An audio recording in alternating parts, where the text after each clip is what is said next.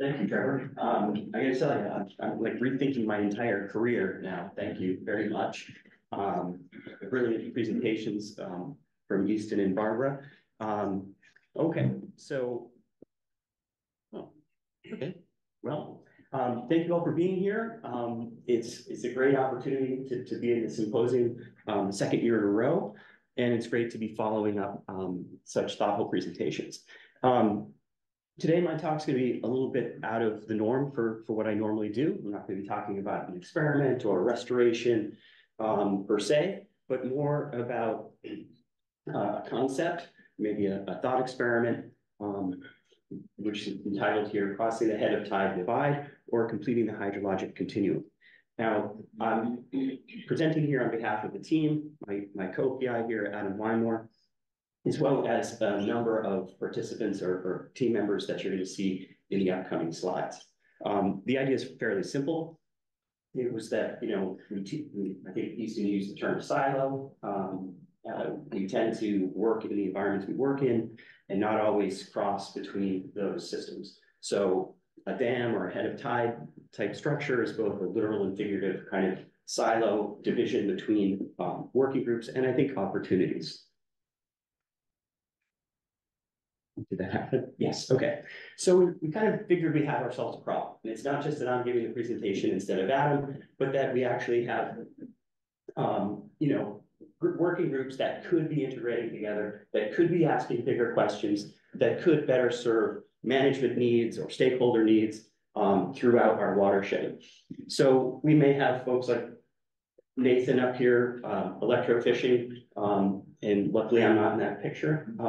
And we may have folks doing work in the estuary itself, but they're not necessarily working in collaboration. Now that doesn't mean that folks in this presentation and in this room aren't crossing that head of tide divide, but we're interested in really formalizing some way to make them all come together a little bit better. All right, so these are some faces. I put some names. Hopefully this is the updated version where I put all the L's back into Woolheim. And maybe I always put an extra one in the beginning and I steal one from the back end. But these are faces you probably recognize, right? And these are people who are working together on some level and maybe in small groups. And we try to put them all into a big think tank and see what we can come out the other side. I particularly like this slide because A, I ripped all the pictures off the internet without asking anybody, and B, it's the only time that Kala has ever looked up to me. Mic drop. Okay. So Adam and I were kicking this idea around, and I think we were in Puerto Rico together, and we were thinking, you know, working on some new thing. We're like, why is it we don't work together? We seem to ask a lot of similar questions. Sometimes we are working with same approaches, maybe some similar methods. Why aren't we doing more of this together? And I think I've had this conversation with several other folks in this room. And you know, maybe I should start asking more personal questions of myself, why they're not collaborating with me. But we put together this woefully childish cartoon to show who was working where. And this was like quick and dirty. We had like a lunch together. We realized we could put together a core proposal, and we said, who could we get on this team who was working in the upper watershed, who was working in the estuary, and who was working, where are the synergies? Where are the initials showing up in the upper systems and across down into the estuary? And we were kind of pleasantly surprised to see a lot of overlap. Now, again, I apologize that there's names missing, there's initials missing, but this was just a quick and dirty to get to submitting the proposal on time. I think we thought of it on a Tuesday. We put a pre-proposal together on a Wednesday. We called a bunch of people on a Friday, and we submitted it by the end of the day. You know, science. Right? So our group then came up with, in the proposal, we had to kind of limit what we could realistically do together, like what a research theme could be that would span this whole watershed, right? So looking at the timer, if I had to ask people in this room, is there a research theme that you think could span that whole head of tide divide?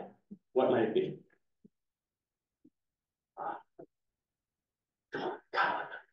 Climate. Climate, okay, it could be climate, right? It could be microplastics, it could be microbiome, right? Well, we went with, right, nitrogen. And the fact that we could really resolve conflicting hypotheses about the role of reactive nitrogen in the system. And the way that I might look at that question may be very different than the way that Adam or Will might look at that question.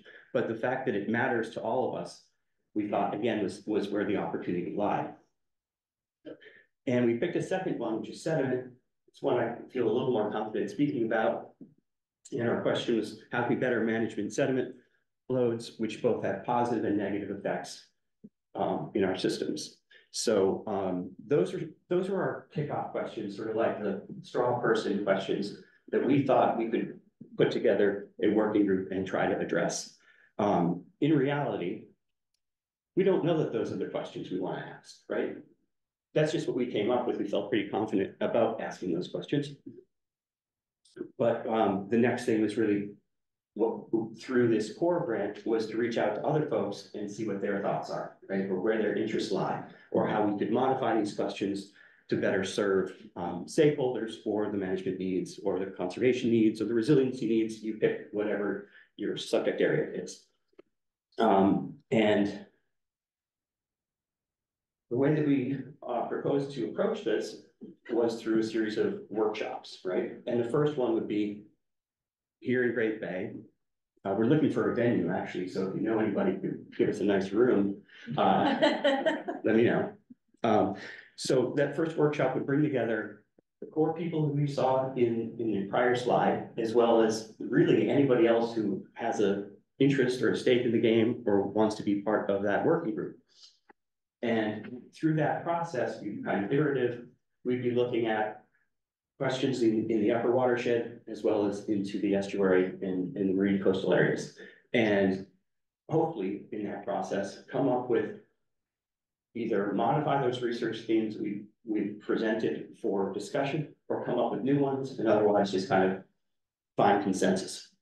And the second way to do that would be an additional workshop somewhere else. So in theory, if we come up with a good question that we think is interesting, relevant, serves the needs, and fits into current funding streams, then we should be able to pick that idea up, go to another watershed, ask the same question, and hopefully get a similar response. So we paired up with the folks from the Plum Island LTER, who were really excited about the idea, and figured we could take whatever we generate from our first workshop, drop it down there and see if it works, if it doesn't work, and how it might change or have to be modified for the particulars of that system. Turns out the LTR folks were really excited about it.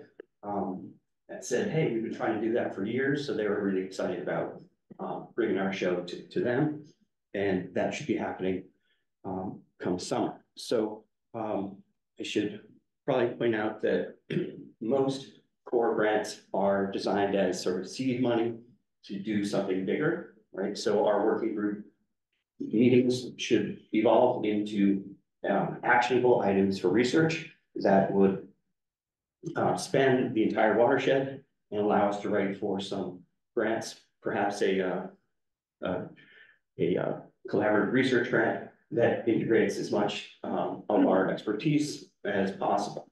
So this essentially, it serves as the kickoff of our core grant.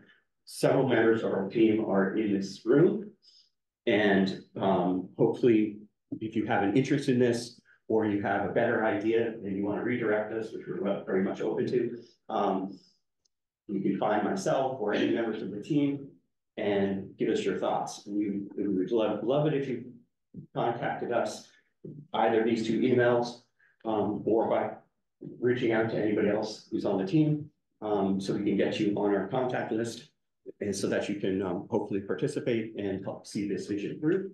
And with that, I'll turn it back over to Trevor.